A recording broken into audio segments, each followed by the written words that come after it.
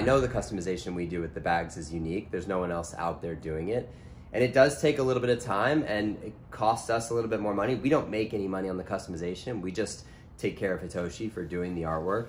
But yeah, I think it's starting to catch on. People are seeing it, and because we can do anything, like you can send us a picture of your dog, we can send that out to get that digitized into a logo. Hitoshi can paint your dog's face on the side of your bag, which surprisingly a lot of people do.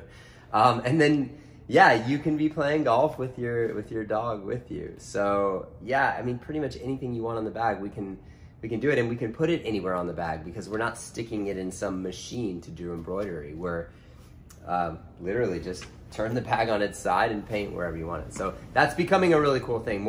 As more people understand how that process goes, they're ordering with more unique designs and things like that. So that's one of the most fun things that we do. So could I get a My Swing Evolution bag or a Ben Hogan bag? You know what I think would look really sick? If you put the Ben Hogan Sunburst on the filming pocket, you know, the pocket on the bag where you can slip your phone in to film your swing, I think that little spot would be perfect for the Ben Hogan Sunburst. And then we can put MSE or My Swing Evolution on the back panel. That'd be sick. Hey guys, so we are continuing to move into the space down in Redondo Beach. It is just amazing. It's just a couple blocks from the beach. You know, I'm working with Sam, and you know, he's got his golf bag company that's really, really cool, and he's going to build out the space with multiple simulators, mine being one of them. Now, I am working hard to create the Netflix of golf, and my buddy Gabe is helping me on this side of the puzzle. So right now, I'm just starting with the MSC premium video content. It's going to be 17 premium videos to start, hundreds of golf lessons, but my goal is to expand that and bring in other influencers like Sam and Gabe and bring their libraries on board, and then move on to other additional golf influencers. I'm hoping to have it launched before the end of the month, hopefully by the British Open. So I hope you guys will support MSE TV. Okay guys, now what I'm really out here to do is straighten out my driver. I always have a tendency to go through these phases where I go for control, I start to hit it straight, and then I start to hit it short, and then I go back to swinging longer and harder to try and gain some distance. I gain the distance, and then I lose control. You know, when you hit a ball 310 offline or with that much speed and the face is open, it can go off the side of the planet. So now I'm working back towards control after doing long drive training earlier this year. All right, so here I am trying to get a feeling of the bow on the backswing. Admittedly, after 10 years of cupping, me trying to bow it is, when I'm lucky, it's flat. You know, so I have a long way to go. But I'm just gonna give this a rip and see how it goes. So I caught that really low on the face, but once again, here I am trying to bow it down. So when I was hitting the 5-irons earlier, I was, you know, really drilling these low balls. Now these are also limited flight golf balls. You know, so they're just not gonna have as much lift up into the air. You know, I just can't hit a bomb with these balls. Now here I'm trying to get my shoulders steeper and then engage my legs in a rotational fashion. I'm trying to exaggerate all these feels.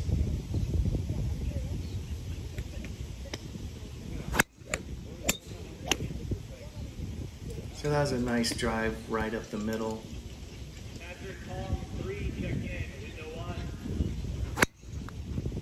There's another nice one. You know, I just need to be able to get a ball in play. My iron play has been quite good since I've been working with John, so I just want to have more opportunities to make birdies. It's once again me working on a sort of it feels like an inside over the top move. I think Sam Snead is the best example of that. I mean, he really had a modern golf swing. So that was a little snapper, little dive bomb hook. So what I'm saying to myself is, the face sends it, the path bends it. So that last swing I was too far inside out with a closed face. I fixed it here. In fact, I was trying to really exaggerate my rotation. As you can see in slow motion, that club comes out lower left than normal.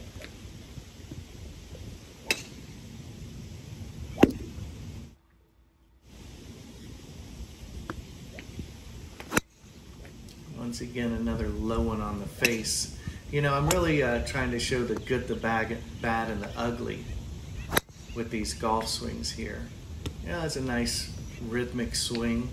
Once again, I'm trying to work on a swing that's going to keep me in play, because that one I turned over a bit too much. The problem that I have is my last round of golf would have been a nice round of golf in the 70s, like mid 70s, except I had 3 blow-up holes. I had a triple and 2 doubles, and those just ruined my whole card. Otherwise, I was playing like one of the good guys at the club, you know.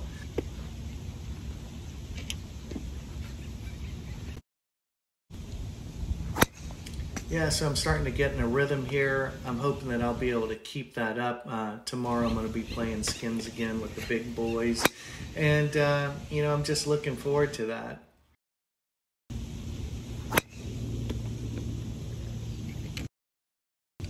Here I'm trying to keep my left elbow down for a fuller around release like Mr. Hogan. So enjoy these swings.